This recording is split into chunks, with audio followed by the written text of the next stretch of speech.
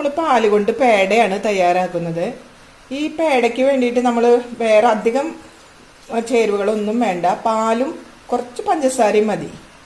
അപ്പം ഞാനിവിടെ 1 ലിറ്റർ പാലാണ് എടുത്തിട്ടുള്ളത്. ഇതിങ്ങനെ തിളപ്പിച്ച് വറ്റിക്കുകയാണ്.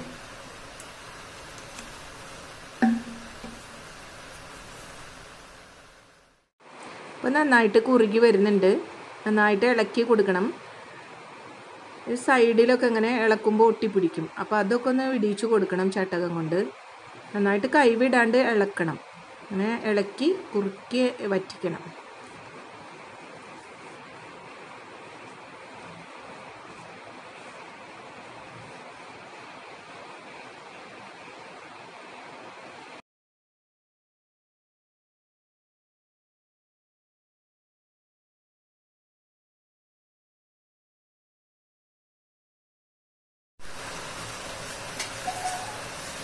നന്നായിട്ട് കട്ടായിട്ടുണ്ട്.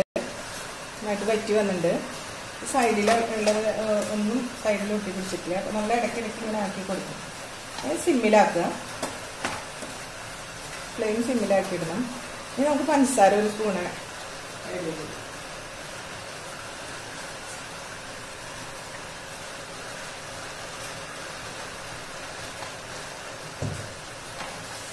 പിന്നെ പഞ്ചസാര ഇട്ടിട്ട് ഇളക്കുമ്പോൾ കുറച്ചൊന്ന് ലൂസാവും. അപ്പോൾ ഒന്നും കൂടെ നന്നായിട്ട് ഇളക്കി കട്ടയാക്കണം.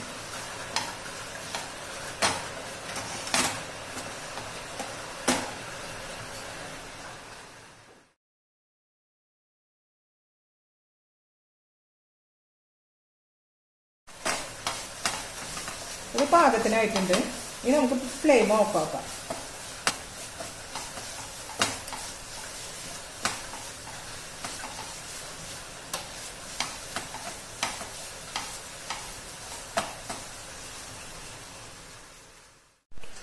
നമ്മൾ റെഡി ആയിട്ടുണ്ട്. അധികം ചൂടാറുന്നതിന് മുമ്പ് ചെറിയ ഉരുളകളായിട്ട് ഇങ്ങനെ കുറച്ച് കയ്യിലൊരു ലേശം നെയ്യ് പുരട്ടണം.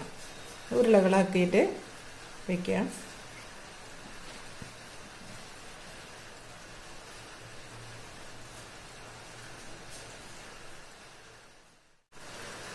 ഇപ്പോൾ ഒറിജിനൽ പാൽപേട റെഡി ആയിട്ടുണ്ട്. ഇത് അധികം എണ്ണൊന്നും ഉണ്ടാവില്ല. അപ്പോൾ 7 എണ്ണ ഉള്ളൂ. 1 ലിറ്റർ പാലിൽ നിന്ന് 7 എണ്ണ കിട്ടിയിട്ടുള്ളൂ. പക്ഷെ നല്ല രുചിയാണ്. നമ്മൾ കടയിൽ നിന്ന് വാങ്ങണ പോലെയൊന്നും അല്ല. കടയിൽ വാങ്ങുന്നത് മൈദയും മറ്റു വസ്തുക്കളൊക്കെ ചേർത്തിട്ടാണ് ഉണ്ടാക്കുന്നത്. നമുക്ക് നമ്മുടെ വീട്ടിൽ ഉപയോഗിക്കാൻ, നമ്മുടെ കുട്ടികൾക്ക് ഒറിജിനൽ സാധനം കൊടുക്കാനായിട്ട് ഇതേപോലെ നമുക്ക് തയ്യാറാക്കി എടുക്കാം. കൂടുതൽ പാലൊക്കെ കിട്ടുമ്പോൾ അത് നാശമായി പോകാണ്ട് ഇങ്ങനെ നമുക്ക് ചെയ്ത് ഉപയോഗിക്കാനായിട്ട് പറ്റും. വീഡിയോ ഇഷ്ടപ്പെട്ടെങ്കിൽ ലൈക്ക് ചെയ്യുക, സബ്സ്ക്രൈബ് ചെയ്യുക.